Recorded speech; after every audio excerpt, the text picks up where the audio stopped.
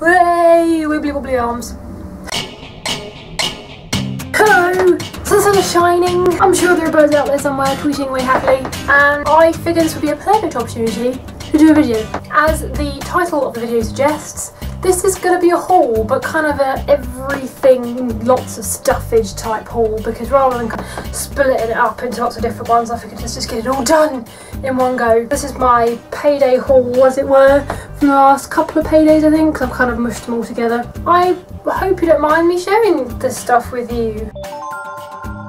I've mentioned before my skin kind of hates me and is a bit evil, so I like to punish it by shoving stuff like this on it.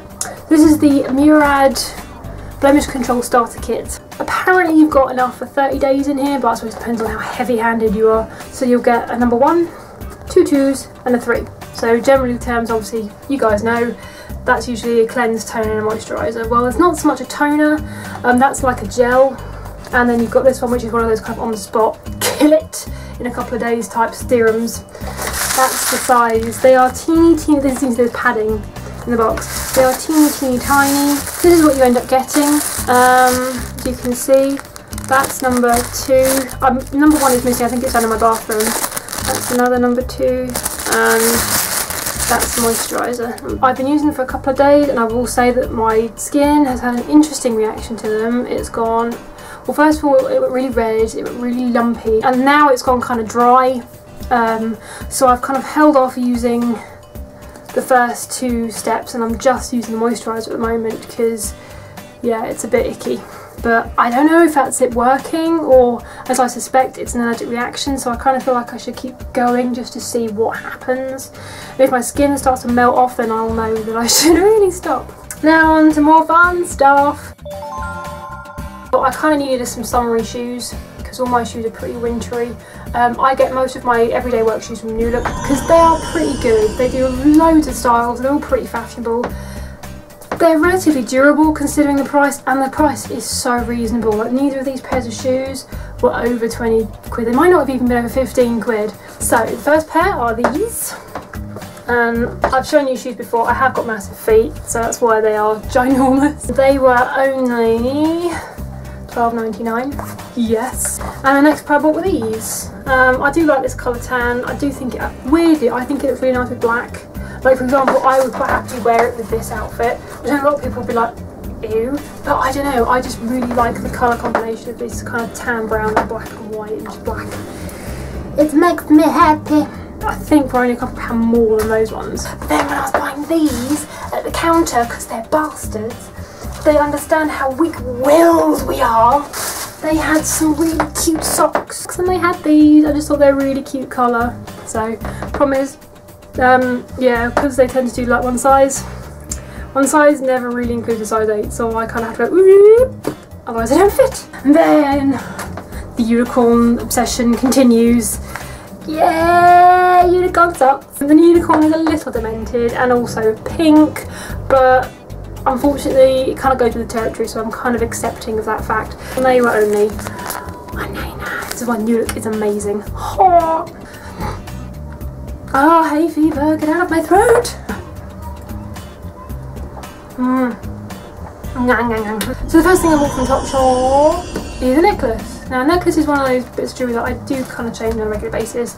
But so yeah, this is the first piece that I bought. I just thought this looks so gorgeous. Now I will probably wear this in winter with a collared shirt because shirts are my thing, because that really gives you a good example of what this is going to look like on. It's exactly how it's going to look when I'm wearing it. So I don't buy jewellery often.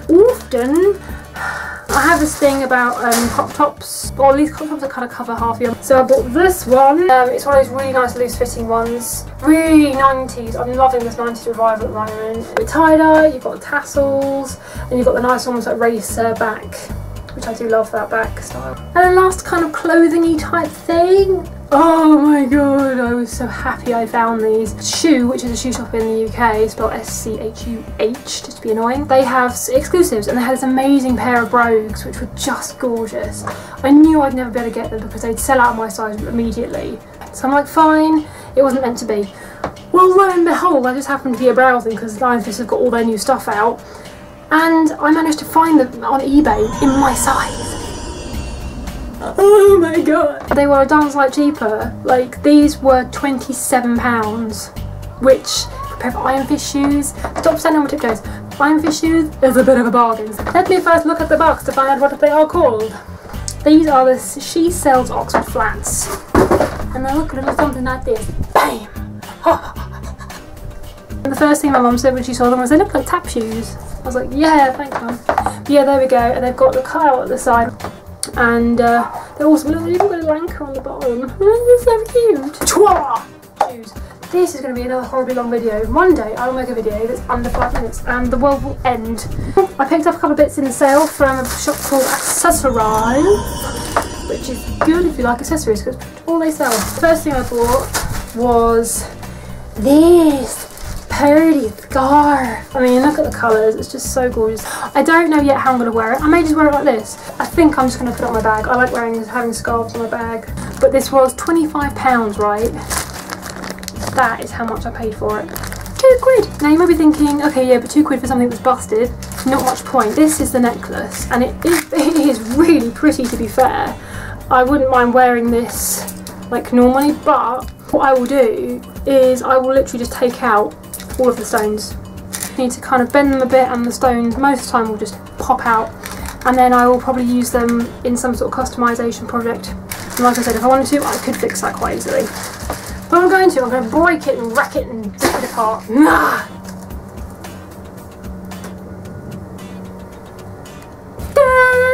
My obsession seems to be growing recently.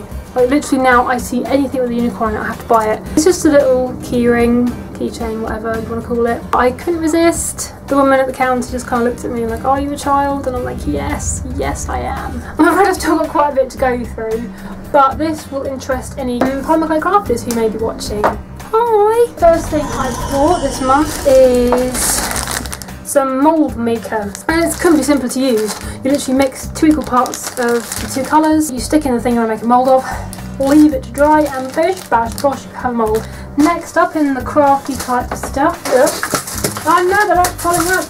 My next thing is actually inspired by X-Factor Reverse, who's an amazing crafter on YouTube. Oh, her cupcakes are just adorable. I'm sure if you're a crafter you know who she is anyway. If you're not, just go have a look. She sells stuff on Etsy. She uses gold findings and it just looks really classy, and I wanted to have a go. So I bought off of eBay various sizes of eye pins, which I think is really good. Maybe fine. I also bought some more clear varnish. This is the gloss varnish. This is by Craft, and the last things are fun. So first off, I got these, which I've never tried before, but I'll have a go. These are mica powders. Oh, that colour! I can't wait to use that blue.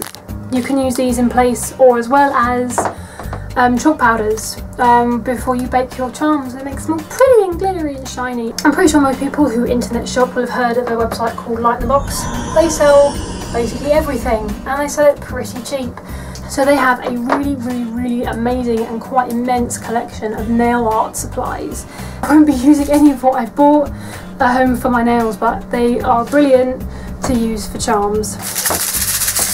Like a malacca. First thing then I will show you all is I have finally got MacLeod canes! Ah! I mean, there's no more having to try and make my own awful orange and lemon slices. I'm pretty sure they're about £3 for that many. This is just generally fruit canes. I figured that was a good start. But as you can see, there are absolutely tons. You also have to slice and put on your nails, but I will slice and put on my charms. Yes! Next things I bought come in really handy little pots, like this. So the first things I have, I'll be honest, I thought I was getting more than this. So I'm slightly disappointed. I dropped it, so disappointed. I threw it on the floor. A little box of different size pearl halves. Here they go from being really quite massive to really stupidly tiny. So I'm going to sneeze and they're going to go everywhere. And then I also bought in a similar vein, now these ones you get a lot more of. I bought these, which are obviously little tiny rhinestones. And as you can see, they have them in pretty much, or if my camera wasn't being a turd, stop being a turd, Cameron. And I've got all kinds of colours. think I've got 2 purples, 2 pinks, 2 blues, 2 greens. I've got red, I've got a yellow, black and a silver. So again, that was only like a few pounds. And then the last things is along similar veins to those, and again these were so cheap. I got these, which are basically lots and lots and lots and lots of little tiny bottles of different sizes and shapes of like rhinestones, and you've got little sequin type things in there. I've got little micro beads as well, so I have no idea what that was. And not only that, but then once you've used them all up, you get these really cute dinky bottles, which, you know, you could quite easily use for making charms because they're so tiny. They'd be really nice as like a little charm on a necklace or something. So that's it, she says, after 5 hours worth of rambling and 3 tons worth of stuff. I hope you enjoyed it. I hope you may have discovered some stuff. As always, I will try and link various shizzes down below. Hope everyone's having a fantastic summer and a fantastic day. See you later, pippers. I'll see you again real soon. Bye bye.